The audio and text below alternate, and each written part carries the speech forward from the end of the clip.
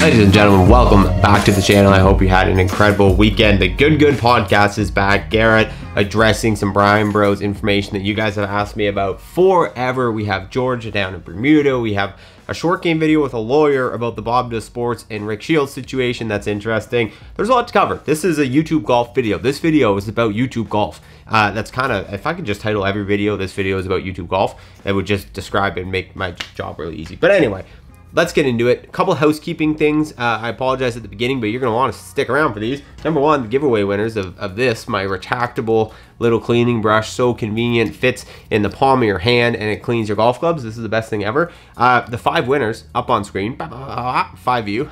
If this is one of you, send me a direct message on Instagram. I'm going to verify it's you, and I'm going to send you a pack of 4 of these lovely brushes.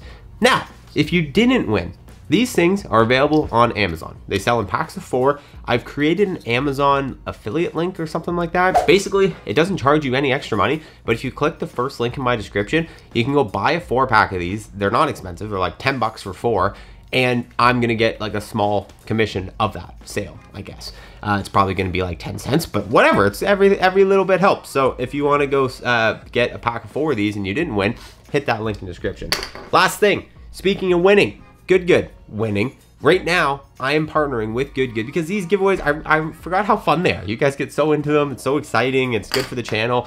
We're doing another one this week. This whole week, you're going to have a chance to enter to win a outfit from my homies over at Good. You could win the handsome outfit I'm wearing myself, which is this wonderful polo and this here hat that Garrett actually wore on the podcast today.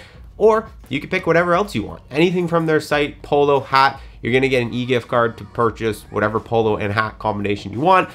Just for being subscribed to the channel. So if you're not subscribed yet, which even after all the 60% of you watching still aren't subscribed, so I almost guarantee, just scroll down and check. And if you're not sure, hit that subscribe button and you're gonna be entered to win. And I don't wanna break the law here, but you know, it's really easy to create multiple Google Gmail emails, and then you have multiple YouTube accounts, and then you can kind of enter from multiple different accounts. So polo, hat, subscribe, that's all you gotta do. All right, ladies and gentlemen, it is the week of George Bryan. Let's start there. Bermuda. That's why I have the Bermuda content playing behind me. Little preview. This is the championship. This is hole 10. So just the YouTube championship, just so you're aware. I don't want to spoil anything for you guys if you're not at hole 10 yet. But if you're not at hole 10 yet, you're not a true YouTube golf fan. And if you're not a true YouTube golf fan, you're not watching my videos because these are for YouTube golf fans. Anyways, Bermuda happening this week. The boys are down there. George Bryan, Wesley Bryan, George's PGA Tour debut. Not PGA Tour Latin America or Asia or Canada or no, the PGA Tour,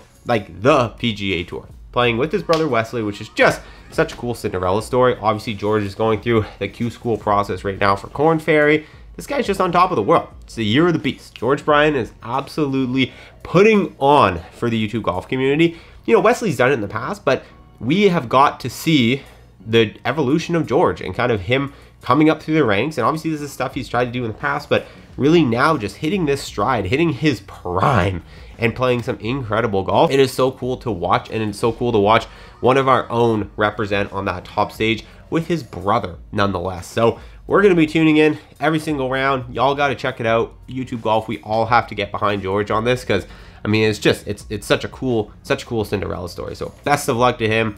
Excited to see everything they put out from Bermuda at the PGA Tour event. Okay, next piece of news. Do you remember last week when I made a video, I think it was last week, about the letter from the Crail Golfing Society around this here video, right here, the Guinness Challenge from Bob Does Sports and Fat Perez, and I talked about how Crail had basically sent a letter to its members apologizing for the video, and I guess a lot of its members were probably upset about, you know, the course being portrayed in XYZ way.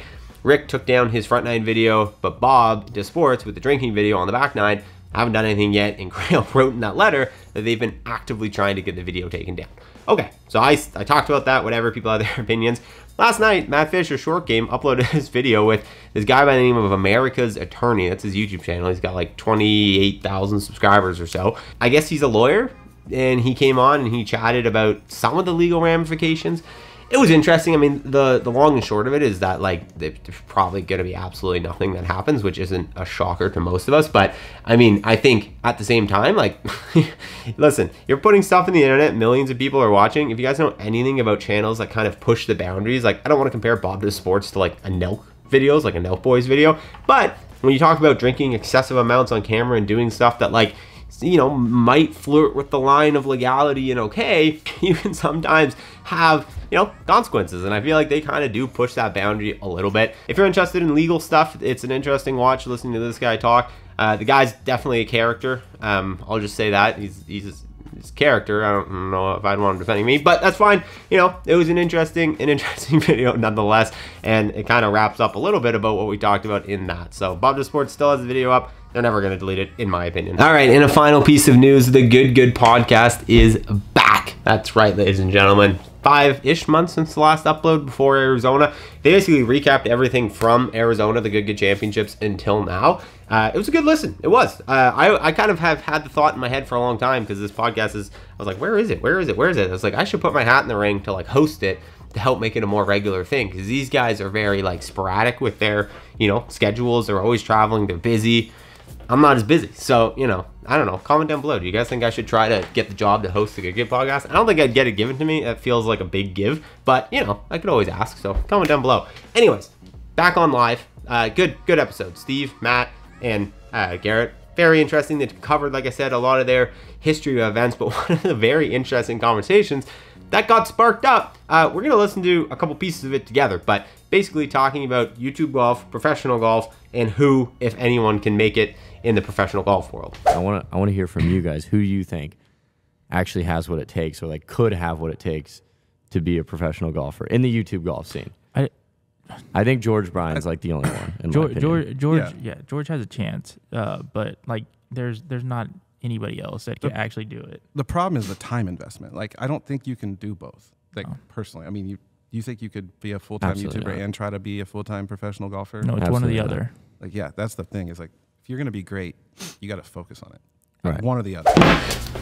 It just jumps right into my world. Like, it really does. We're talking YouTube golf. We're talking about, you know, dedicating time to being a pro golf and then dedicating the time to be a professional YouTuber. This is something I've talked about a million times surrounding the Micah story. And then Mike's name was not mentioned once in this podcast, but, you know, George Bryan's was. It's the only one who has a chance. Anyway, I think it's just funny because I firmly agree with what they're saying. Like, I've talked about it before with Micah, especially on the YouTube golf side.